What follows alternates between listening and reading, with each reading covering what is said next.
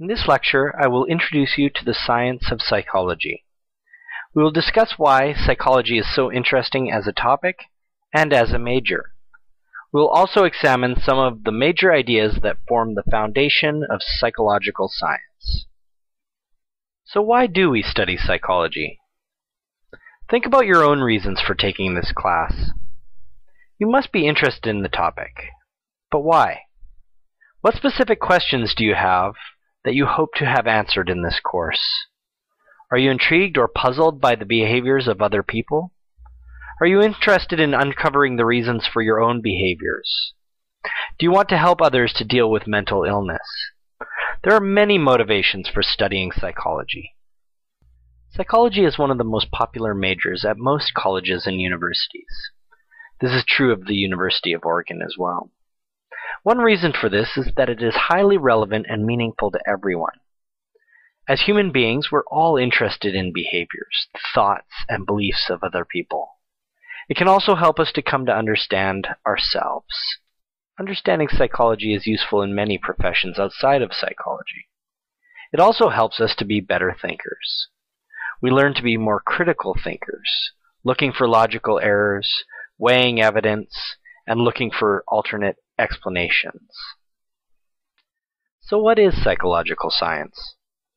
At its simplest, it is the study of the mind, brain, and behavior. Well, what are these components? The brain is pretty straightforward. It's the 3-pound meatloaf in our heads. It's also an amazingly complex organ packed densely with neurons. You'll cover the brain and nervous system in great detail in Psych 201, the brain and behavior. So what is the mind? The mind is what the brain does. It's the mental activity that is the product of the brain's electrical and chemical processes. This activity includes things such as thinking, feeling, memory, sight, taste, hearing, and smell. What about behavior? Well, that's pretty straightforward. Behavior is the observable actions that we engage in. All human beings are interested in the questions that psychologists study.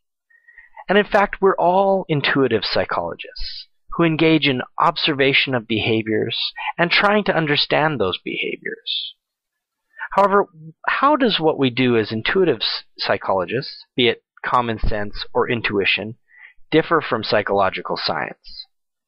Well, think about some of the common sense captured in the following idioms. Absence makes the heart grow fonder.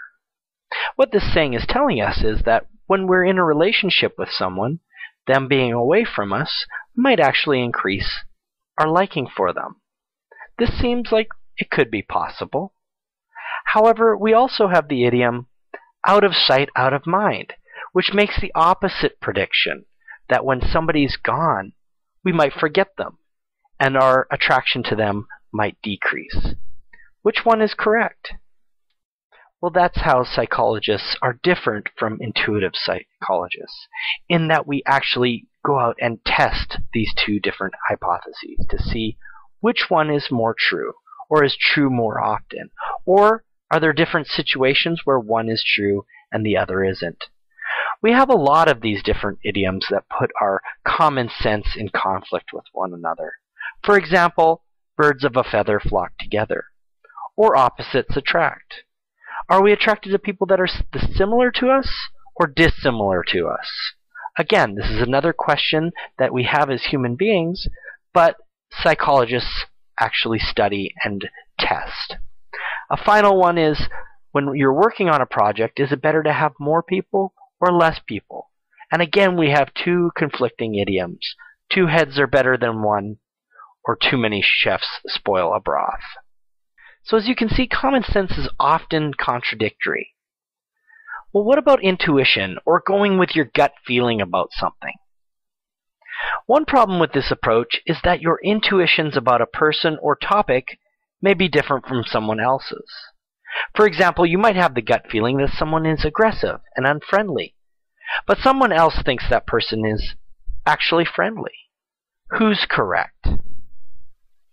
Psychological science allows us to test these things without relying on common sense or intuition.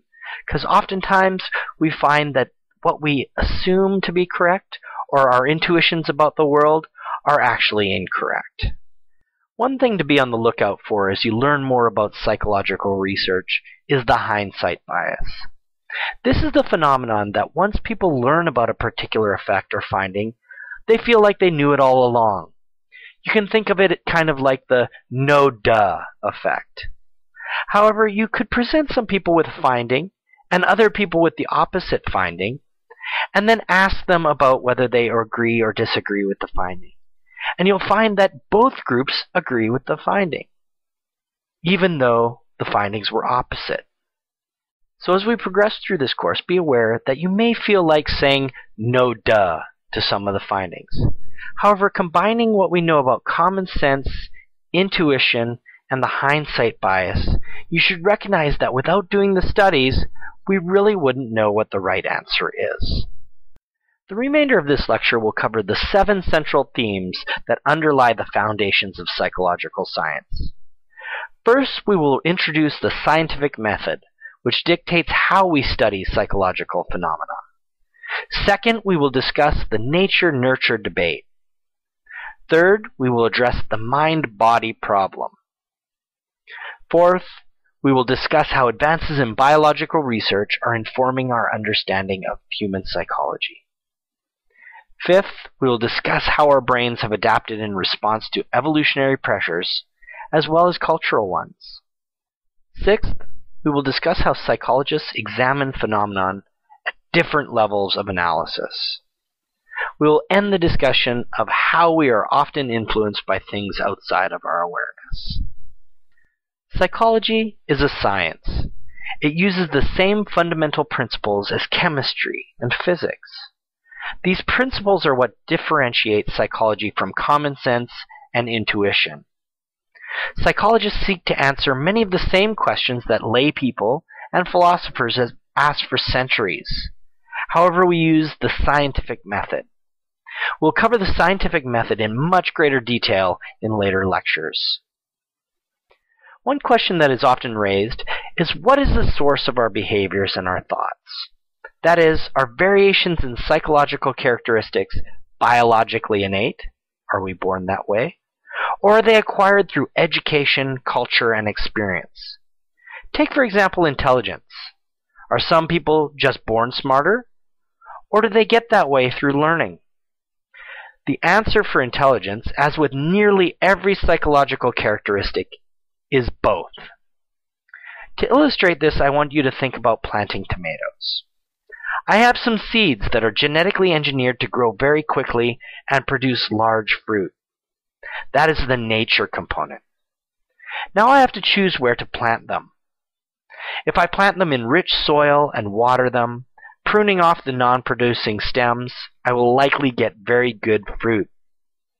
However, if I plant them in poor soil and neglect them, they will produce less.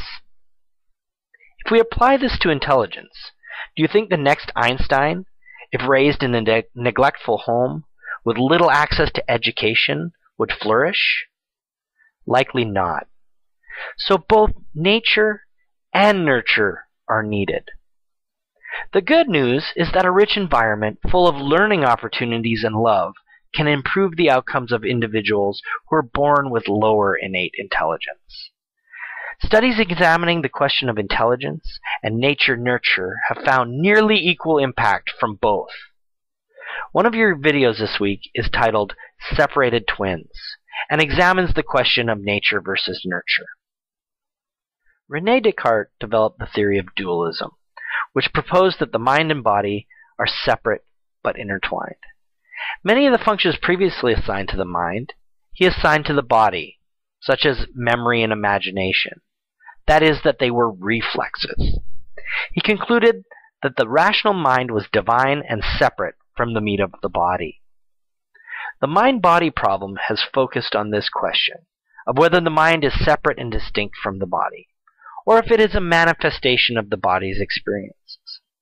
Most psychologists reject the idea of dualism. Instead, they believe that the mind is what the brain does. Recent advances in chemistry, biology, anatomy, and neuroscience have improved our understanding of psychology. Mapping the human genome has provided us with the blueprint that is our species. We're on the threshold of great breakthroughs in understanding how we think and why we behave the way we do. Psychology 201 will cover these breakthroughs in much greater detail. One of the most radical and important scientific ideas was Charles Darwin's theory of evolution. In 1859, he published On the Origin of Species, which outlined natural selection, the mechanism by which all creatures on the planet evolved. Natural selection is the process by which advantageous mutations, which occur randomly, lead a creature to be more likely to survive and pass on their genetics. This process, also known as survival of the fittest, means that individual creatures better suited to their environments will survive and reproduce, resulting in offspring which may also have those traits, leading them to also survive and reproduce, with this occurring over and over. The mind was one of these mutations, which made our early ancestors better suited to their environment. So our minds are adaptive in that they evolved to meet certain challenges. Evolutionary psychologists study human psychology with the perspective that certain traits and behaviors are evolved to meet the environmental pressures early in our species development. Certain behaviors and physical mechanisms, which are found universally in all people, have developed to solve adaptive problems. Examples include being able to detect cheaters. The reason for this is that cheaters drain resources from the group, which could lead to the group as a whole dying off. So being able to tell who is not carrying their weight would be adaptive for both group and individual survival. Another example, which we will discuss later in the term, are certain emotions which are found universally. That is, they are found in people across all cultures. Some adaptations we have developed in our early history actually can cause problems in our modern world. For example, we have evolved to seek out and enjoy sweet and fatty foods. This is because our brains run on glucose, and we need fat to line our neurons with a fatty material called the myelin sheath that insulates the axon. This was adaptive in our evolutionary past, since sweet and fatty foods were relatively rare. So eating them when we could was a good thing. However, in our modern world, we have access to fat and sweet foods anytime, so our preference for them can actually be harmful, leading to issues such as diabetes and obesity. Why would evolution do this? Well, the reason is that natural selection works slowly, and we haven't had the environmental pressures long enough for it to correct. One of the biggest challenges in our lives is how to interact with other humans.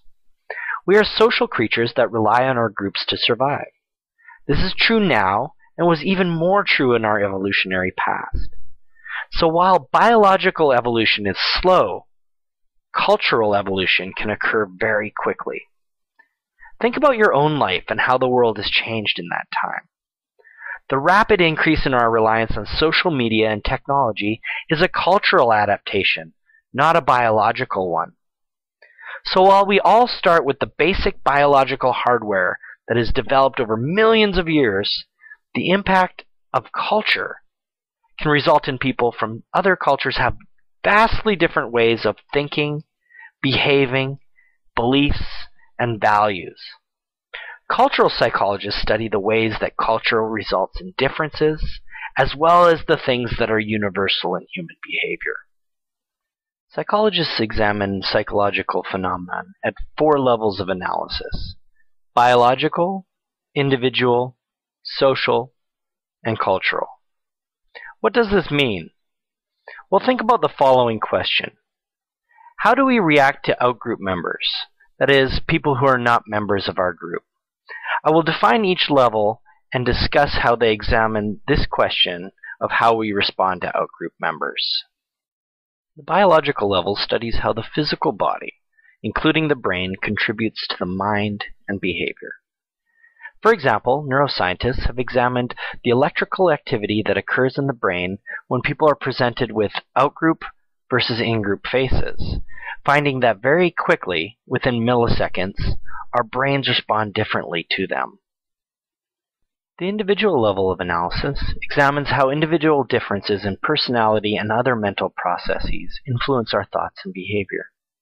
For example, people that have had more exposure or positive experience with outgroup members show less of a bias towards in-group versus outgroup members. The social level explores how groups affect how people interact and influence one another. Studies at this level have found that people are more likely to reward members of their in-group than those in the outgroup. This is known as in-group bias, as well as seeing in-group members as much more diverse than members of the outgroup, who we perceive as very similar to one another. This process is known as outgroup homogeneity. We will discuss in-group bias as well as outgroup homogeneity in more detail when we get into social psychology. The cultural level of analysis examines the impact of cultural experience on our psychology. For example, Westerners tend to be independent and autonomous, stressing their individuality. Easterners tend to be more interdependent, stressing their sense of being part of a collective. Members of collectivist cultures tend to have a much more strict divide between who they see as their in-group and who they see as their out-group as compared to more independent cultures. The final theme of psychology is that we are often unaware of what is influencing our behavior. As we have already seen, there are many factors that can influence us, including our biology and culture. Many of these factors are difficult to detect. Some of them, like culture, are so ubiquitous that they fade into the background. What did you have for breakfast this morning? Why did you have that? Well, you can probably think of a couple reasons, but some of them are likely not immediately available. Think about the impact of your culture on your choice of breakfast. What about the impact of your early childhood? Maybe your breakfast choice was primed by a commercial you just watched. Human psychology is extremely complex, which is both fascinating and frustrating to study. That is why there are so many subfields within psychology. It allows us to examine these complex questions in different ways. Humans have always been intrigued by our own and other people's thoughts and behaviors. Psychology as a field has given us the tools and the methods to start answering these questions.